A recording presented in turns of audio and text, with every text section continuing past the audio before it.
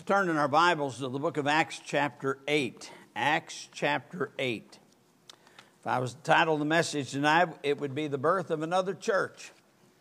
Acts chapter 8. We'll begin reading in verse 4.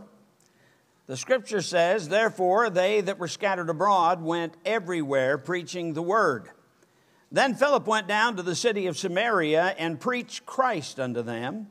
And the people with one accord gave heed unto those things which Philip spake, hearing and seeing the miracles which he did." Now that would be any preacher's dream right there. That the people in one accord would give heed to what's being preached. Kind of reminded of one preacher asked another preacher how many that he had in the service. And he said, well, we had about 100 in the service. And he said, he asked him, how many decisions you make? And he said, well, we had 4 decisions for Christ. And he asked the other man, he said, how many do you have in church? He said, well, we had about 150, and which was a good attendance for us. And then the guy asked him, and how many decisions? He said, we had 150 decisions. He said, some for and most against. Here, with one accord, these people heard the preaching, and these weren't church members. These are lost people. They heard the preaching, and with one accord, that's just a powerful statement. That's not what I'm preaching on, but it just stands out right there. Notice what he says. "And the people with one accord gave heed unto those things which Philip spake, hearing and seeing the miracles which he did. For unclean spirits, crying with loud voice, came out of many that were possessed with them. And many taken with palsies and that were lame and were healed. And there was a great joy in that city. But there was a certain man called Simon, which before time in the same city used sorcery and bewitched people of Samaria, giving out that himself was some great one, to whom they all gave heed, from the least to the greatest, saying, This man is the great power of God. And to him they had regard, because that of a long time he had bewitched them with sorceries. But when they believed Philip, preaching the things concerning the kingdom of God in the name of Jesus Christ, they were baptized, both men and women. Then Simon himself believed also, and when he was baptized, he continued with Philip, and wondered, beholding miracles and signs which were done." Now stop right there for a moment. Look at the beginning of that verse. It says, "Then Simon himself believed also." And when he was baptized. It doesn't say that Simon said he believed. It says, in the narration, it says he believed also. Now that's a pretty clear statement, isn't it? He believed. Now, if we didn't read any farther, what would you obviously say? Saved or lost? Saved, yeah, no doubt. Simon himself believed also. Now, when the apostles, which were at Jerusalem, heard that Samaria received the word of God, they sent unto them Peter and John, who, when they were come down, prayed for them that they might receive the Holy Ghost. For as yet he was fallen upon none of them, only they were baptized in the name of the Lord Jesus. Then laid they their hands on them, and they received the Holy Ghost. And when Simon saw that through laying on of the apostles' hands the Holy Ghost was given, he offered them money, saying, Give me also this power, that on whomsoever I lay hands, he may receive the Holy Ghost. But Peter said unto him, Thy money perish with thee, because thou hast thought that the gift of God may be purchased with money. Thou hast neither part nor lot in this matter, for thy heart is not right in the sight of God. Repent therefore of this thy wickedness, and pray God, if perhaps the thought of thine heart may be forgiven thee. For I perceive that thou art in the gall of bitterness, and in the bond of iniquity. Then answered Simon and said, Pray ye the Lord for me, that none of these things which ye have spoken come upon me. And they, when they had testified and preached the word of the Lord, returned to Jerusalem and preached the gospel in many villages of the Samaritans. Father, we come to you now in the name of the Lord Jesus, and I plead with you, Lord, that you'd fill me with the Spirit of God. I pray, Lord, that the Scripture would be a challenge to us that as a church we would do our duty and spread the gospel to the regions beyond, to continue to start local, Bible-believing New Testament churches. Dear God, and to grow people in the grace and knowledge of Christ. Have your way in our lives, that we all be a part of this, for we ask it in Jesus' name. Amen. I don't know if you realize this or not, but Madison Baptist Church has had a major hand in starting an awful lot of churches. I don't have a clue what that number would be in total. Because you see, most all the missionaries that we support go to the mission field to start local churches. Now you take Brother Bob Cook, he started churches and got churches going in a lot of different places. We mentioned up in Pennsylvania today, over in Tennessee, worked in stuff, of course, over in Uganda, and then also Jamaica. But our missionaries, seeing people saved, have put a lot of preacher boys out into the field to start churches. I don't know, maybe Brother Nelson has an idea how many churches have been started through Madison Baptist Church in the country of Uganda. But I guarantee it's a bunch. We got a lot of preachers starting churches over there right now still. That's been going on since Brother Stark first went over there. That's pretty exciting. We've had a part in that. Every missionary that we support, that's a church planting missionary, every one. Those that have gone out from Madison Baptist Church, Brother Ventura right now going on his second church, starting down there in Chile, out of our ministry, out of our Spanish ministry. And we could mention places all over, churches over in Spain, started through Madison Baptist Church, all of that. Right now, we're in the process of trying to get 3 churches going here in the United States. We've got one that is going, a Spanish church down in Albertville, and our Spanish congregation is taking care of that. Brother Abel does most of the preaching down there for that. And it looks like, I'm hoping that within a year or so we'll be able to just let that church loose, because it's doing good. We've got a church we're trying to start down in Arab, Alabama, and dealing with the Hispanics. Right now it's a little tough. We don't know how that's going to turn out. And then, of course, we support Brother Boyd, who's out of our church, trying to get a church started in North Myrtle Beach. As a matter of fact, I'll be preaching the 1-year anniversary there in just a few weeks, and get to see what's going on over there in the building that they have. They've got land that they've been looking for, and trying to get something going. But that's what we're about, getting churches started, not just in the United States, but that's the hope. That's what we're commanded to do. You go out and win people, and you get them into a local church and train them to do what we're doing here. That's what we want. That's what we're after. Our missionaries down in Brazil, all of that. And that's exciting to see God doing things like that. That's New Testament Christianity working like it's supposed to work. That's funny. Everybody, when I say everybody, most everybody thinks they know what a church is and what a church ought to be. They think they know what a church is because they've been to one or they've attended one. And yet the reality is most of the people don't have a clue what a church is supposed to be and what it's about. We do not believe in a social gospel. We believe in the gospel of Jesus Christ as to be preached to everybody. And when people get saved, get them into a Bible-believing local church where they can grow in the grace and knowledge of Christ. That's what we do. So here we are, the first Sunday of April 2024. Our basic position on all things with regards to the church has got to come from the Scripture. Now, for instance, there's a reason why we only have men preaching in any of the services, or men teaching, unless, of course, it's a children's class. Now, the reason for that is the Bible is very plain about who can preach and who can't preach in a local church. And so we just simply follow the Scripture. Now, our culture doesn't like that, but our culture is so far away from God, they're going to pervert just about anything that they touch.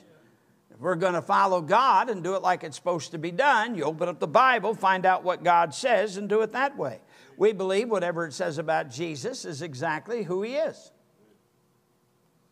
If people got a different idea of Jesus, they're worshiping another Jesus, not the Jesus who is the Savior. Same way with the Holy Spirit of God. We believe what it says about salvation is true, just like God says it. Has nothing to do with what people think it ought to be, because man's going to be wrong. There's a way which seemeth right unto a man, but the end thereof are the ways of death. We've got to make sure that we preach the pure gospel, the death, burial, and resurrection of Christ. Whatever it says about separation, it's just so.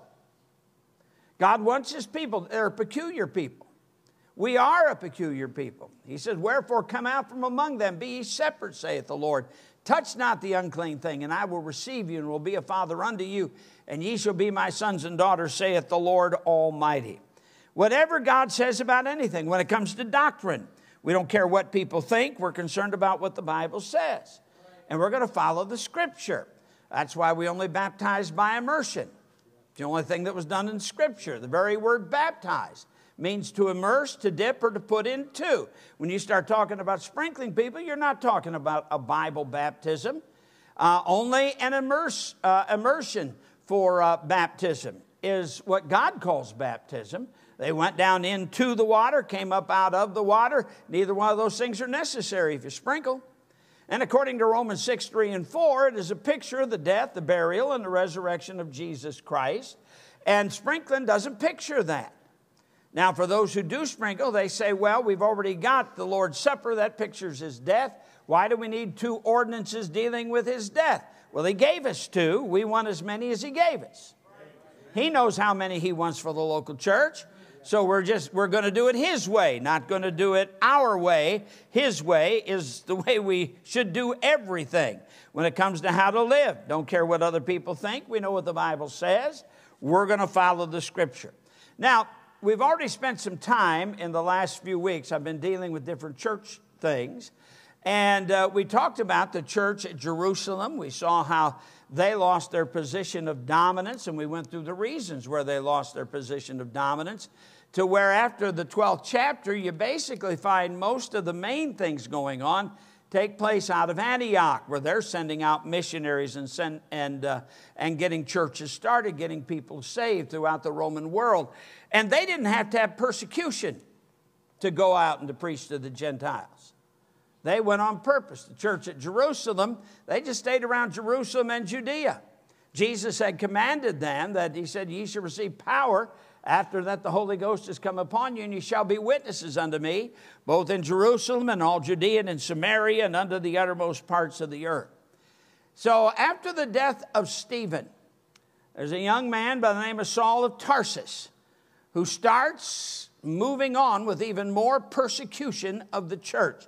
Notice in verses 1 through 3, he says, and Saul was consenting unto his death, and at that time there was a great persecution against the church, which was at Jerusalem. And they were all scattered abroad throughout the regions of Judea and Samaria, except the apostles. And the devout men carried Stephen to his burial and made great lamentation over him. As for Saul, he made havoc of the church, entering into every house and hailing men and women, committed them to prison. Therefore, they that were scattered abroad went everywhere preaching the word. Well, they hadn't gone out everywhere. Remember, Jesus said, go ye into all the world and preach the gospel to every creature.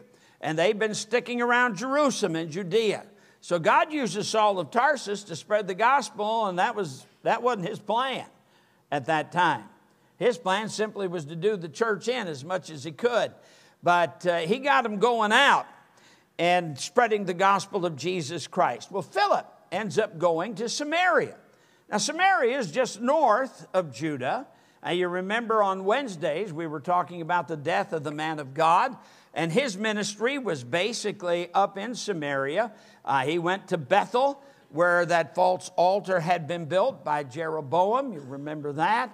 And preached against that. We covered that whole thing up there just north of Judea. And here we find him going to Samaria. We find Philip, a deacon, going to Samaria, and there he preaches the gospel of Jesus Christ, and he has a tremendous impact. What's interesting about chapter 6 through chapter 8 is that you have 2 deacons now that are the center of attention. It's not the apostles at all. We find Stephen preaching in Acts chapter 6 and Acts chapter 7. We find Philip preaching up in Samaria in Acts chapter 8. And we find a great work being done with a number of people getting saved. Now, you remember the Jews, they were not interested so much in the Samaritans. At one time, James and John even wanted to call fire down upon the Samaritans in Luke chapter 9. And Jesus said to them, you know not what spirit ye are of. He wanted them to realize he came to save men's souls, not to kill them. Now, he had to rebuke his disciples in that. They had a thing about Samaritans. Samaritans were considered half-breeds because they were a mixed race. When the northern kingdom was taken over by Assyria, a number of the Jews were taken off into exile up to Assyria, and several Assyrians moved down into the area with the Jews that were remaining. And with their mixed marriages and so on, they were no longer even the pure tribes hardly anymore. And so we find the faulty worship that took place because of Jeroboam that he brought on, and we covered that on Wednesday night. I want you to notice some things. First of all, it takes the preacher. Somebody had to take the message. And we've got Philip here. The apostles are staying down in Jerusalem. But Philip goes up to Samaria. The Bible says in Romans chapter 10, beginning in verse 13, whosoever shall call upon the name of the Lord shall be saved. But how shall they call upon him in whom they have not believed? And how shall they believe in him of whom they have not heard? And how shall they hear without a preacher? Somebody has to take the message to them. It doesn't take an ordained person to the gospel ministry to take the gospel to the lost. He's not one of the apostles. He's not called to pastor a church. He's up in that area. They need the Savior. He spread the gospel, and a whole bunch of them get born again. That's pretty exciting. So the preacher in this story is Philip. According to chapter 6 and verse 5, he was one of the first to be set apart as a deacon to make sure that the Grecian Hebrew widows got their fair share of the food that would be given to the widows. He was a soul winner who went, if you please, to the other side of the tracks, who went to the Samaritans, considered by the Jews to be less than dogs. Remember when Jesus told the story about the Good Samaritan? The whole point was this: the pure Jews would pass by the man who'd been injured, and it was a Samaritan that stopped and took care of him. Who was his neighbor? He was making a point to the Jews about the lost. Philip evidently believed what Jesus said in Acts 1:5. But ye shall receive power. After that the Holy Ghost has come upon you, and ye shall be witnesses unto me. That's Acts 1:8. Notice in verse 7 here, it says, for unclean spirits, crying with loud voice, came out of many that were possessed with them, and many taken with palsies, and that were lame were healed. Now that's power. You don't see much of this anymore. And part of the reason you don't see much of this type of thing, there's two things. There's not an emphasis on the filling of the Holy Spirit for power in witnessing.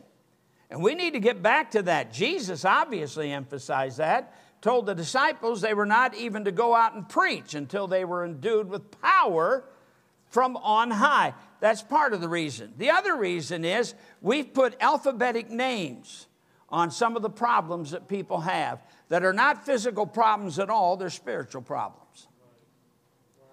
If I believe that God's real, if I believe that Jesus is real, the Holy Spirit is real, and the Bible is real, I've got to believe that their demons are real as well. And they do influence men and women. We've got that in the Scripture. We see up here in Samaria that was going on.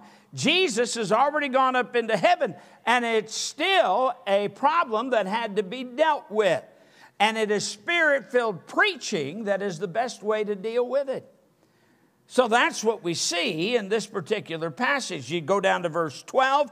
But when they believed Philip, preaching the things concerning the kingdom of God in the name of Jesus Christ, they were baptized, both men and women. What did they have to do? They heard the preaching. They had to believe the preaching.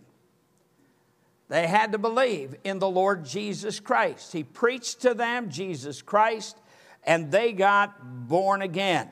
Now, you look at the preacher here, and there's something to be said for him. It's not the apostles that get this revival. It's not even really a revival. It's a vival, not a revival. They didn't have life yet until Philip went up there and preached. So we see a whole bunch of them get saved. But then we look at the people. Samaritans, half-breeds. Verse 5, Philip went down to the city of Samaria and preached Christ unto them. It didn't make any difference if they were Samaritans or whatever they were. They needed the same Savior that everybody needs. Lost people, no matter what race they are, no matter what color they are, go to the same hell, burning in the same fire if they don't get born again. Everybody, every creature needs Christ. They can only be saved by the same Savior that anybody gets saved by. The same way, by grace through faith. Like all people, they were easily deceived. Look at verses 9 and 10.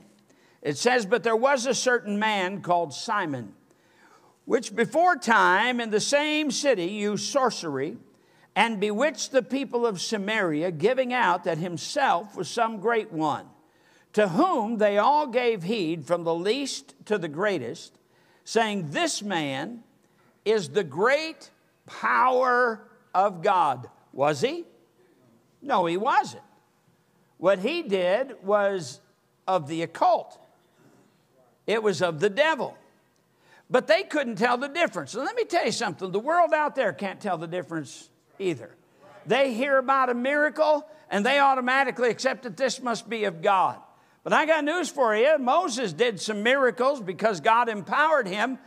But then the devil empowered the magicians of Egypt to do the same miracles in those first few miracles that were done. I mean, and yes, it can be confusing, but you understand we do have a powerful foe who can do an awful lot of things. And the reality is people are so easily deceived. 1983, there were some people sitting in some chairs at a hospital down in Walker County, Alabama. They went to, I think it was the Walker County Hospital. I'm not sure the exact name of the place. It is still there. And somebody got to looking at a door. And as they looked at the door, going into one of the rooms, they saw that the grain was shaped in a way that it looked like a human face. Now, what I can't understand is when anybody sees anything that is out of the ordinary, that looks like the face of a man, it has to be Jesus. I mean, what photograph do they compare it with of the Lord Jesus Christ to know that that face, whatever it is, that they can see out of that door, that it has to be Jesus? And so they got to talking about it. People said, yes, I can see the face too. By the way, there are pictures of it on the internet. You can get on the internet and you can look at the pictures, and sure enough, it looks like the face of a man. It must be Jesus. Why? It's a door. In the next 2 weeks after that, 10,000 people went to that hospital. They had to take the door off the hinges and put it in a different part of the hospital, behind some plexiglass, where when people come to see it, they can get out of the way. And in 2024, that door is still there, and people still come by easily deceived. People still are easily deceived. You would think that with all the technology, all the education, all the learning that we have, that people would somehow be a little bit smarter, but they're not. I mean, after all, virtual reality is the big thing. It's lie to me, lie to me, lie to my senses. Get me something that's not real. I don't want to live in the real world. I want something's made up, and they're so easy to grab it. The truth is, mankind has been easily deceived for a long time. Early in the 1800s, there was a man who said that an angel appeared to him, and that if he would dig in a particular hill in the state of New York, that he would find some hieroglyphics on golden plates, and that with a special seer stone, he would be able to translate what was on those plates. His name was Joseph Smith. And out of that began the Mormons. what is known today as the Church of Latter-day Saints. Now, it began with that fairy tale. He had 8 witnesses that were around him, the 8, who he would put a covering over his head, and supposedly with his seer stone, he would read the hieroglyphics, and somebody would be writing as he would translate the hieroglyphics that were on those stones. Now, people who have studied this and gone through it know that really what it comes down to is a book written by a man by the name of Solomon Spaulding in 1811 that was plagiarized by Joseph Smith. Now, that book is called the Book of Mormons. By the way, they have 4 books in Mormonism. They have the King James Bible, they have the Book of Mormons, they have Doctrine and Covenants, and they have the Pearl of Great Price. They have 4 books. And people are still easily deceived by that man, Joseph Smith, who did that stuff back in 1821, 20 and 21. Then there was a TV preacher, not all that long ago. He's dead now. But he was in a hospital room, and supposedly a 700-foot Jesus appeared in his room. I'm trying to figure out how he fit in that room. But there was a 700-foot Jesus that told him if all of his ministry partners would pony up $42.50 each, that 700-foot Jesus would give this man a cure for cancer. Millions were raked in because people are so easily deceived. Still today, well, we're talking about Americans. We're supposed to be smarter than that. You go back into the 1800s, there was a man by the name of Miller who had made several predictions about the second coming of Christ. He had missed every one. But what really got the Millerites going was a lady that was a follower who had epileptic seizures. You understand, back in the 1800s, it was not uncommon to take somebody with epileptic seizures and put them into a sanitarium where they would have numbers of different tests that would be run on them. To cover that up, she said she was having visions, that God was showing her things. One of the things God showed her was a tablet of the 10 Commandments with the 4th surrounded and glowing in gold, something that must be kept. Now, today, they're known as the Seventh-day Adventists.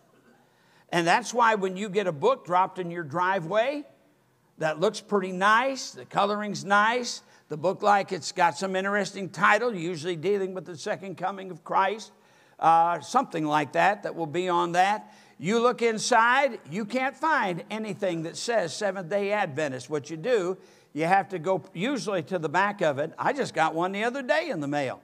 And on the inside, big letters, Ellen G. White. Whenever you see Ellen G. White, even though you won't find the name Seventh-day Adventist anywhere in the book, Ellen G. White tells you that's a Seventh-day Adventist book. And people still fall for that stuff. There was a man who said that he and his wife represented the second coming of Christ. He said Jesus in his first coming failed. In his first coming, Jesus came to set up the perfect home. And he failed. And so Sun Myung Moon said that he was the second coming of Christ. He and his wife to set up the perfect union between man and a woman. Thousands of people followed them. And not just in Korea, in the United States. They would have mass weddings. Matter of fact, in Houston, they had a mass wedding of 50,000 people to get married to one another. Many of them just simply picked out by those of his followers. It's called the Unification Church. And by the way, they sent out videos to preachers all over the country about their teachings in Genesis that the fall of man was not eating of a forbidden fruit. Adam and Eve committed adultery. How? How? Now, wait a second. You say, I don't think you ought to run people. I'm just telling you what happened. People still fall for it. Now, he's dead now. I never really got anything about whether or not he thinks he finally fulfilled the reason Jesus came the first time, but he missed it. These people were just as easily led astray. They felt that this Simon, with his occultic practices, was the great power of God. Hey, people are all caught up in that today. And we're not just talking about people gladly claiming to be witches and practicing the dark arts of witchcraft. And some will say they're white witches. Some will say they're black witches. Supposedly the white witches are the good witches. According to the scripture, no witch is a good witch. Amen. Has nothing to do with what color of witchcraft that they may participate in. It is wicked and it is wrong. But you understand that there are a lot of people making millions of dollars off of so-called paranormal, did I say it right? Paranormal shows. I'm making millions. They've got people believing in so much garbage. And they'll go into a building. They'll go into a building and they'll talk. And sometimes when they supposedly talk to the spirits that are there, they think they're there, they'll hear a noise. You know, I got up the other night and I went into the living room. It was about 2 o'clock in the morning, and I laid down on the couch for a little bit, and I just kind of lay there. I heard noises in my house. My house makes a lot of noises. Do you suppose it's haunted? No, it's just a house. Houses make noises. Buildings make noises. Those aren't demons cracking about, walking in there, stubbing their toe. That's not what's going on. They'll tell you things like this, that these people, they haven't crossed over yet because they had some great, terrible thing that happened. Nonsense. From the Word of God, I know that when you die, you either go to heaven or hell. You don't stick around. God has all the answers for that stuff. Don't believe that nonsense. And by the way, they still haven't found Bigfoot. Although, I did read about a basketball player. He's not in high school anymore, by the way. He's 23, 24 years old, 7'11", 7 feet, 11 inches tall. 7 feet, 11 inches tall. He wears a size 52 shoe. He could not find, they had to specially make shoes for him because the highest they went up to was 50. 52, that's a big foot. I mean, that's the real thing right there. I'm just simply saying that people are so easily led astray. Now, when you think of all the different things that the Samaritans had heard, and they believed a lot of wrong things, thank you, Jeroboam, for how they changed the scriptures and they taught other things. They did believe that a Messiah was coming, but they believed falsely about so many things. And isn't it amazing that when the preaching was given, what on earth did he preach? It says, but when they believed Philip preaching the things concerning the kingdom of God, the name of Jesus Christ, they were baptized, both men and women. What did they need? They needed the pure gospel. That's what they needed. We think somehow, I remember when I went to college, there was a class on Christian apologetics. Well, I had never heard the term before. I thought, I'm not apologizing for anything, but that's not what apologetics are. Apologetics are defenses of the gospel, where when some skeptic comes along and says, well, what about this, what about that, supposedly teaches you how to answer them. And there are all kinds of arguments for God. God doesn't argue his existence. He just says, in the beginning, God. That's what God thinks of it. He's given us the heavens, and the heavens declare the glory of God and the power of God. According to Romans chapter 1, that's God's evidence of who he is. That's enough for the child of God. Well, here's Philip. He goes up to these people that believe different than what he believes. We don't find him racking his brain to try to figure out how can he talk to them so that they'll listen to him. He just gives them the gospel. And in one accord, they gave heed to the things that he had to say. We need to stop trying to get cute and figure out how we can think around these people and go to them in the power of the Holy Spirit of God and give them the simple truth of the gospel. Now that's what gets people born again. This is powerful. That makes us look then at the preaching. Verse 4, it says, therefore they that were scattered abroad went everywhere preaching the word. Then Philip went down to the city of Samaria and preached Christ unto them. Now, when you think about that, they didn't have a New Testament. You know, we go up to a door and we've got our New Testament in our coat pocket or in our back pocket. And man, we can whip that thing out there, the sword of God, and we can give them verse after verse from our New Testament. Philip didn't have a New Testament with him. He had a New Testament message, but the proof of the New Testament truths are all found in the Old Testament. You know, Isaiah 53, matter of fact, Isaiah 53, the whole chapter is pretty good to give the gospel. There are a lot of verses. Remember when Jesus was walking on the road to Emmaus, he came up on those two disciples, and they were downcast, and Jesus said to them, O fools and slow of heart to believe all that the prophets have spoken, ought not Christ to have suffered these things and entered into his glory?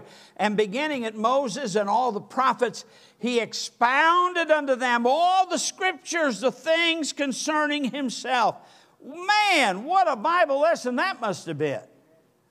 Went through the Old Testament proving all that happened to Jesus was prophesied in God's word.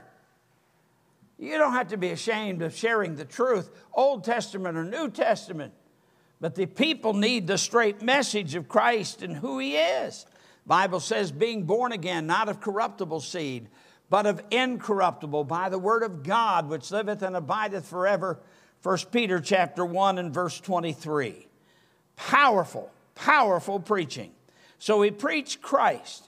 And as I said, note in verse 12, the kingdom of God in the name of Jesus Christ, he preached that. When Paul gives a testimony, in 1 Corinthians chapter 1, verse 17, he says, for Christ sent me not to baptize, but to preach the gospel, not with wisdom of words, lest the cross of Christ should be made of none effect.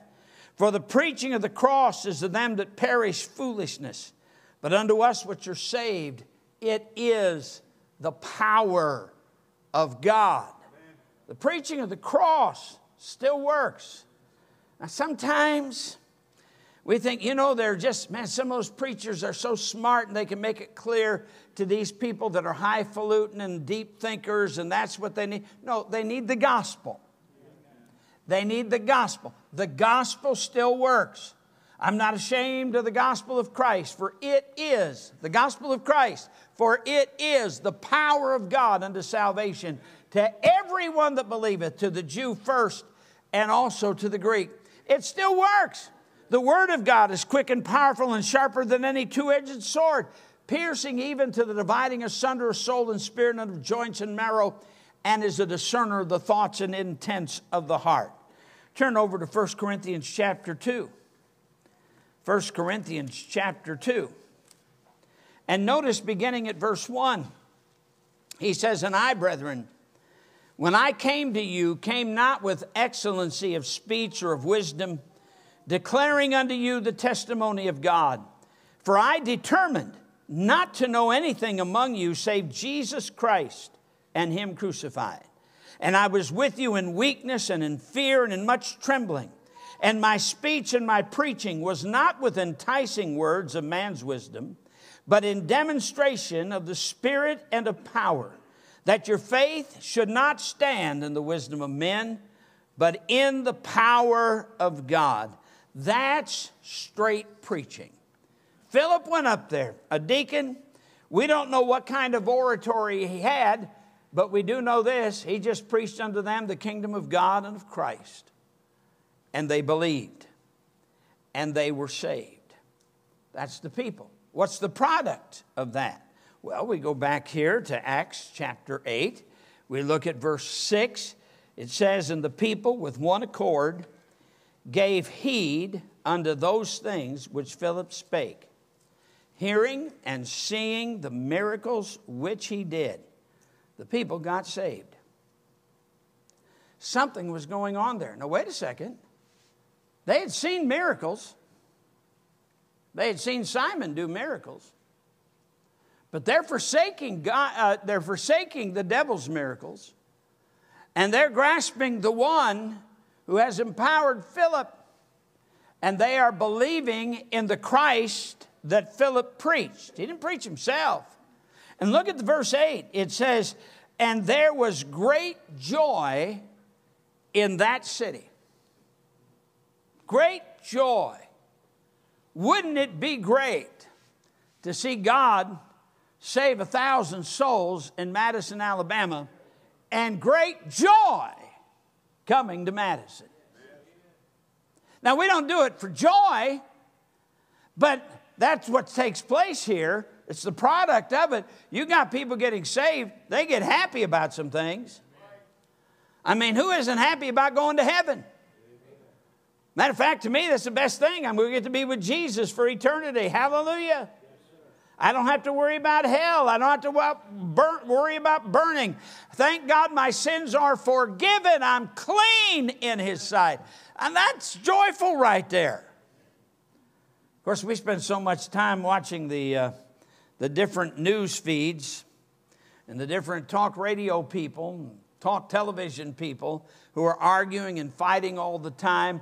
It'd be good just to stand around and share the joy that we have in Jesus Christ.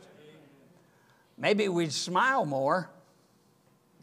Because I have found, I don't care how much you listen to Fox News. Now, Rush Limbaugh's not on the air anymore, and I appreciate where Rush Limbaugh stood on a number of things. But you know what? You get done with that, or Mark Levine, or any of these others, you're ready to fight. There's not any joy there. And hearing it doesn't change the situation at all. But I tell you what, rejoicing in what you have in the Lord change you. And at least living, yes, maybe a lot of miserable things. Well, there are a lot of miserable things in this country, a lot of horrible things in this country. But I'll tell you what, when the Lord in your heart is the most important thing you have to dwell on in your life, you can be joyful in the midst of terrible situations. Great joy. This is Samaria. This isn't Jerusalem. This is Samaria. It's the capital city. It's the center of that wickedness. And the Bible says of Simon himself believed. Now, what about Simon? There is some church tradition. I don't know that I'd trust Catholic church tradition, that he ended up leaving and went back into the occult. I don't believe that. Now, Peter really rakes him over the coal. I mean, he gives him a hard time. Let's go back to this passage here in chapter 8 and see what Peter's... Now, here's what happens. Peter and John have gone there, and they're laying hands on these new believers, and they're being filled with the Holy Spirit. And praise the Lord for that. And Simon sees that. Now, he's just believed himself.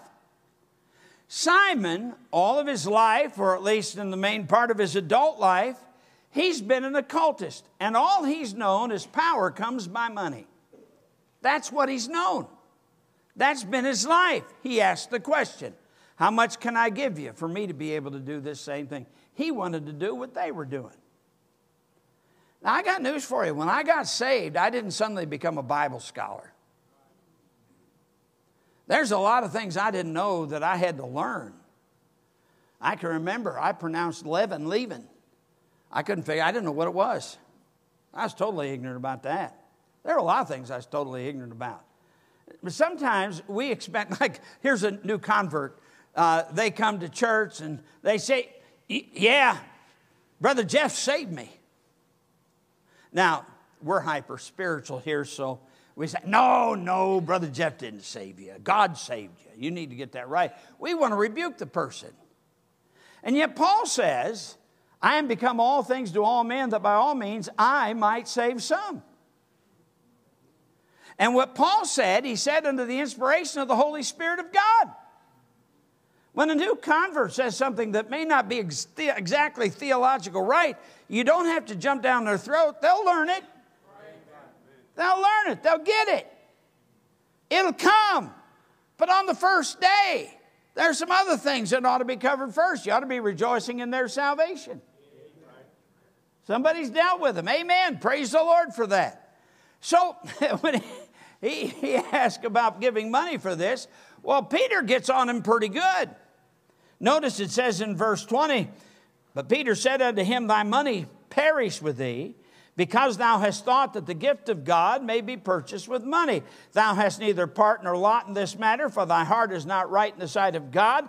Repent therefore of this thy wickedness, and pray God, if perhaps the thought of thine heart may be forgiven thee. For I perceive that thou art in the gall of bitterness and in the bond of iniquity.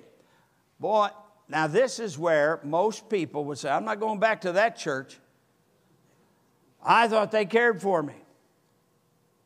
How do I know that this guy really got saved? I'm going to tell you how I know. Look how he responded. He just gets rebuked really hard. And his response to being rebuked by Peter then answered Simon and said, pray ye to the Lord for me, that none of these things which ye have spoken come upon me. I guarantee you he never asked how much again. Peter straightened them out. And when they're real, they take it. You can rebuke a young Christian a whole lot easier than you can rebuke an older one. Older ones get all offensive. As a matter of fact, you'll find as you knock on doors, there are some people who are church members and have been church members for years. You ask them, do you know if you die tonight you go to heaven? Now they're mad. You've insulted them. You're questioning their salvation, when they should be thrilled to death that you cared for their soul. But you take some new believer, they say, glory to God, yes, I just got saved. But don't expect these new converts to understand everything. They've got to grow in the grace and knowledge of Christ. I thank God for the patience that my pastor had on me. He had a lot. I remember the last movie we went to. I hadn't been saved a while, but, I hadn't been involved in church all that long. I'd just been saved for a few weeks, and we went to a movie called The Poseidon Adventure. Now, I don't know if you've ever seen it or not. Don't waste your time. Definitely don't waste your money. But I can still remember the pastor came in to the radio station. He had a broadcast, a 5-minute broadcast at 7:25 every morning. And I said, well, Pastor, my wife and I, we went to the Poseidon Adventure last night. And I said, they didn't do much cussing in it. I mean, I was just being honest with him. Why? I was a new believer. Now, if he would have raked me over the coals, I would have deserved it. I mean, I wasn't being rebellious, but he didn't. He just smiled at me and said, okay. That was it. We did fine. We grew. And it wasn't long. We stopped going to those things. Wasn't long. I can remember we had a family that I led to Christ. Actually, I led her to the Lord. This was when I pastored in Manchester, Tennessee. And Alice was her name. Do you remember her husband's name? The reason I was pastoring in Manchester, and when I knocked on their mobile home door, they were from Paw Paw, Michigan. They eventually moved back to Paw Paw, Michigan. Well, there at their kitchen table, I led her to Christ, and he rededicated his life to the Lord. And they came out to the church that Sunday. And I can still remember, I preached a really hard message. I mean, harder than anything you've heard me preach in the last 6 months. And we've had a couple of pretty hard messages, but I mean, I hit everything. It was Sunday morning. It was their first service to be into. And I thought, man, I wonder how Alice is taking this. She's a brand new Christian. I wonder how she's taking this. When the service ended, I went back and stood at the back doors to shake hands with people as they went out. And Alice came up to me with her husband right behind her. And she took my hand to shake it, and she said, boy, I got a lot to learn. So, isn't that sweet? Yeah, but that's a new Christian, you see. They're excited they're saved. This is all new to them. And they want to know. A new Christian they have a desire to know. And it may sting. Listen, when I got saved, I thought the pastor was calling my wife every Sunday. It seemed like I thought she's telling him what she thinks I need. He didn't. He was just preaching the book. And if he's preaching the book, he's going to hit everybody. Guess what? That's the way it works. Nobody has to tell him. The Holy Spirit, I believe every service, God's got something for everybody. And I'll hit people I have absolutely no clue who's being hit that morning. I can still remember we had a gentleman by the name Jim Stout. Now, I think he may be in glory now. I'm not positive, but me and a deacon there at First Baptist in Otsego, Michigan, we were out visiting. We knocked on his door, and he invited us in, real pleasant fella, and we went through the gospel with him. He didn't get saved. As a matter of fact, you know, he was pleasant, but by the things that he said, I can still remember walking outside, was getting in the car, looking over the car at the deacon that I was with, and I said this was on a Thursday night, I said, he'll never get saved. That was on Thursday night. Saturday night, he got saved. Now, on Thursday night, I didn't think he'd ever get saved. Saturday night, he got saved. And that next day, he was in church. You don't know who God's dealing with and what he's doing. We're just to be faithful and give it. You know, some water, some plant, and some reap. And the idea that nobody can get saved through a quick presentation of the gospel is nonsense. You don't know how many times they've heard the gospel before you got there. You might be the first one to give it to them, but you might be the 10th one to give it to them, and they're ready. I still remember knocking on the door of Brother Reed. He wasn't a brother then. He was lost. He was a truck driver. And I'd witnessed to him a couple times. They lived in a mobile home up around South Pittsburgh, Tennessee.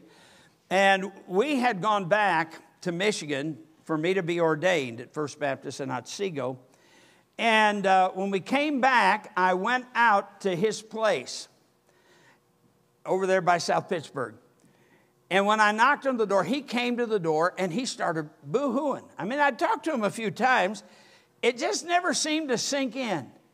And he started crying right away. He said, oh, preacher, he said, I'm so glad that you've come by.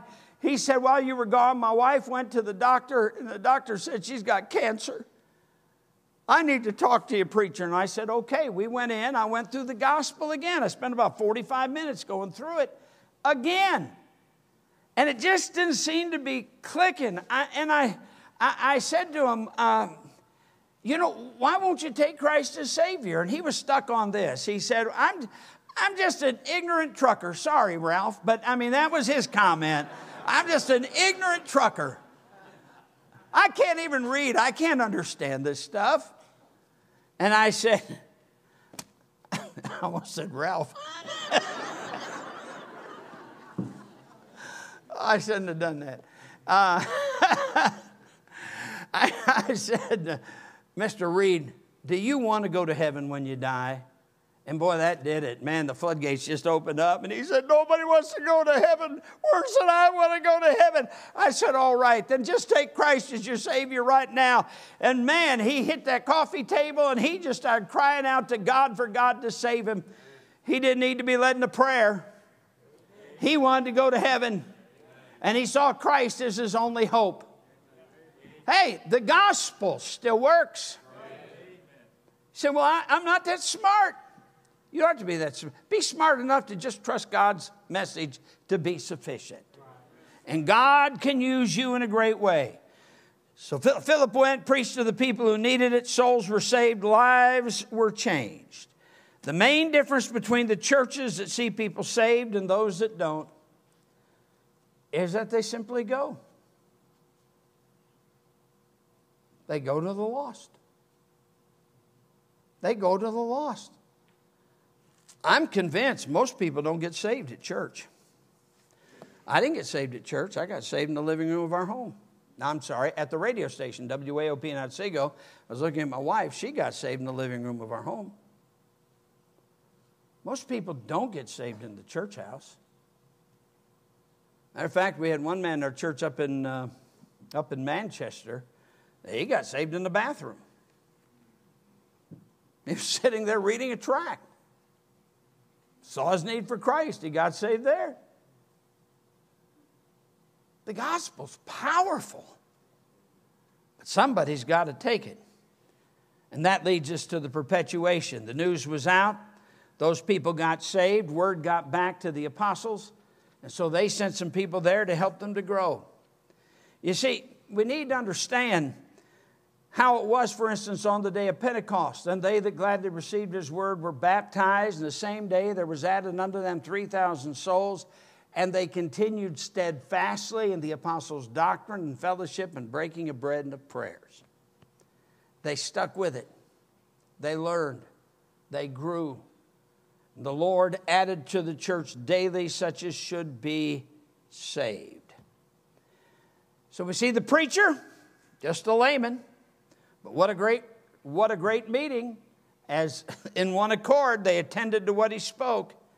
The people, they needed a Savior. They heard the gospel that saves. They accepted the salvation in Christ. And it continued on. A great work was done in a place that a lot of Jews thought no great work could ever be done. Samaria, of all places. We've got a great gospel. Do you realize there are Muslims getting saved all over the world today because people are taking the gospel to them? Now, you may not see many, but it's amazing how God can take that number and multiply it. Don't be afraid of them. I don't believe you have to know all about Islam to win Muslims to Christ. The gospel still works. We just have to be faithful and give it. Father, we come to you in the name of the Lord Jesus.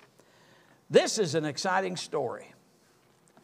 This is exciting that these people up in Samaria, of all places, would have such a fantastic meeting where so many would get born again out of their Bible ignorance, out of their Bible heresy. Simply, it's straight preaching that came from a deacon who told them about your son. God, challenge our hearts today. I thank you for what you've allowed us to do as a church. But the reality is we could do so much more if we just realize it doesn't depend on us. Your power, your message, your word. Our part is simply to take it. And it's the Holy Spirit of God who does the convicting. Have your way in our lives tonight, we pray. In Jesus' name.